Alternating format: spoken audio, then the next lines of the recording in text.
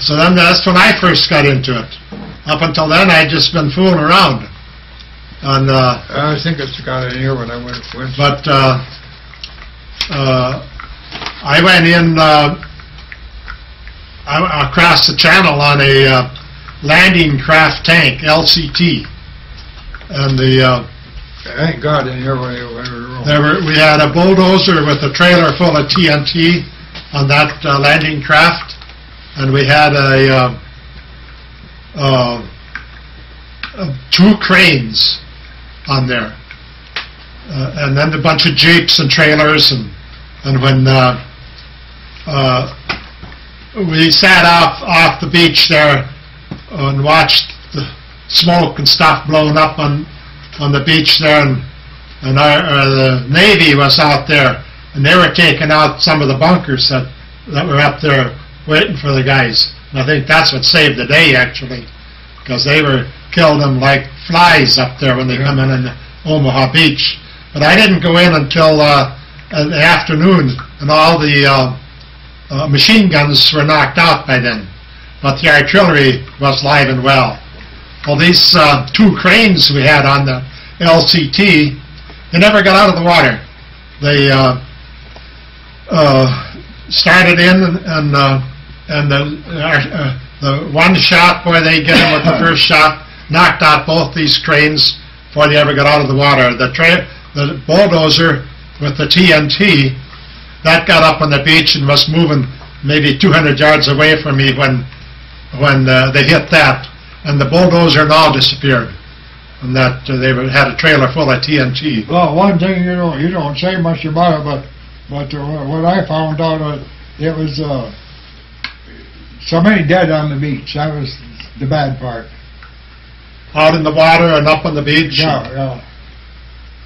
And then when I was thinking, it was the tide was out when I landed, and so I could just wade in. It wasn't not even up to my knees in water, and I get out on the edge, and here was a landing craft all busted up that got destroyed earlier on, and here was 3 pistol belts with 45s hanging on the corner of this busted up landing craft. And we were medics, we weren't allowed to carry firearms. So I scooped up those 3 pistols, so from then on I was armed. And I gave one to each of my buddies, and so they had, we weren't supposed to have any firearms. And they had shakedowns many times during the summer looking for those guns. I know that's what they were looking for. But we didn't keep them, we hid them out in the brush, took those rubber gas masks and put them in there. Yeah. And then I hit them out in the brush. Carried the cigarettes. I finally sold up mine for $20. But you tell about you come in on the LCTs and that, we went into Africa, they didn't have them. We went in on the Higgins boats. They're wooden. Oh, yeah. And the sad part of that was when we went in on a coral beach. And when they hit the coral beach, well, then the boat ripped them up. Busted up. Plywood There boats. was no more boat to be had. Well, that was a tough. Yeah, they used Higgins boats there too, but I went in on the landing craft tank, LST. And but some of the jeeps and trailers made it, but the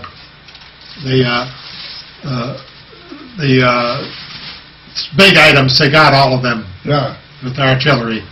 They were really good. I tell you, I got respect for them right away there because they'd hit with one shot. I think one of the easiest landings you had when you went in southern France. You just walked in there. There wasn't much there. Now we kept them pretty busy up the line there. There was plenty in behind it, but not going in. Yeah. That's where they're kind of funny, I don't know who it was. I was telling somebody about the bombs breaking on the water, and shooting, gushing in the air. When they're going in, I took the pictures there. I got them in there, I think. Yeah. And with that little camera, shoot of water coming up. And anyway, when they come out with these magazines and they put them in, shit. They must have copied mine because they got the same goddamn thing. Somebody took the same picture. Yeah. And but we stayed right on the beach, and then we set up a tent hospital. Like if you watch the sitcom MASH, that's kind of what we had there on Omaha Beach. And then there was air evacuation. When they were fit to move the wounded, we'd put them on an airplane, fly them off to England. We had one time on Angio, we had a kind of a trying time. I didn't tell you, that's when I got hit in the arm. 57 of us went out on a firefight, and they had ammunition dump in a machine gun nest to take out. And anyway, on the 57, I think 11 of us came back. I don't know what happened to the rest of them. Did they killed or captured? I don't know. But I got hit through the arm that night. And anyway... Was that from the machine gun you took out that you got hit? Yeah. When you knocked out the machine gun? Yeah, but anyway, we got close enough. They was giving them hell from the front, and we had orders to come from the front. Bullshit. I was one of them that went around from behind. Two of us went from behind. We rolled a couple of hand grenades in there and got awful quiet after that. So that was the end of that. But then you were they already hit you. That's when you had already been hit. 4 holes through your steel jacket? Yeah.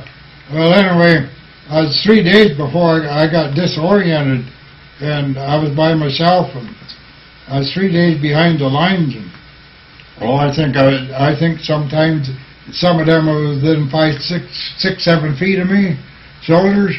If you're laying there, boy, in the goddamn brush and the grass over you don't even dare fart, you know. And honey, you go away, you take a deep breath, and you're kind of looking, and there was no sun. And anyway, the sun did peek out a little bit, and they decided which way, that's the way you laid. And when it got dark, well, you start going that way. You know that was backward. Well, when I got back to my own, I didn't come in on my line, I come in on the A company. And when I come in, why, you're supposed to know the password, you know. Because after 3 days, you didn't know what the password was anymore. Every 24 hours, they changed that. They hollered, today, that's George, and you holler Washington. So on and so forth, and John Henry, so what? Well, anyway, that night they hollered John Henry, I hollered John, and the son of a bitch, they opened up machine gun fire. I knew I was an American. A goddamn son of a bitches, I was cussing them away, you know. And I told him, I said, I've been behind the lines, goddamn me, I'm back there now, and they shoot again. Finally, one of them says, identify yourself. And I said, I can do that. And I didn't know, they asked the password, and I told them, I said, I don't know, I've been 3 days out here. And then I didn't have nothing to eat, and worse of all, they didn't have no cigarettes. That was really bothering me. And anyway, when we were in Washington, before we went over, this Freitag, the same one that was eating this steak with me, when the war broke out, he had a little, I think they called it a 620 camera, box camera, and as the dirigible went over, and he took a picture of that. He says, I wonder if that'll turn out. It did. And I said, well, if it's I told him it's A company. I said, I know Freitag in there. Ask him if he's still got a picture of that dirigible. He said, that's old Mel. He said, I know him. So then they let you come in without shooting you, huh? Then what they cut the goddamn jacket off, and the son of a bitches, they took a stick and they had to run that son of a bitch through my arm. That was worse than what I had. They took the cleaning rod and run it through the bullet hole. That's what I had before. They wouldn't give me a cigarette, and they throw me down, but after a while, then they give me a cigarette. Okay, you were, is this where you went to the hospital then with malaria? Yeah. Then after that, I got malaria, and I went to the hospital. Well, I had that bandage on my arm then. That's when Ginch came to see me. We never did get his Purple Heart either. I went down. Our company, headquarters got knocked out, you know, and they never got on record. So the medics and whoever it was, either they got destroyed but they never reached that far. That's all right. I'm here. That's all the record, all the medal I need. But anyway, I was down there, and Ernie come down to see me, and I wrote a letter. I couldn't write. I was out, and anyway, well, before that, I passed out, and before I got that 23rd. That's just from the malaria. That was on the angio.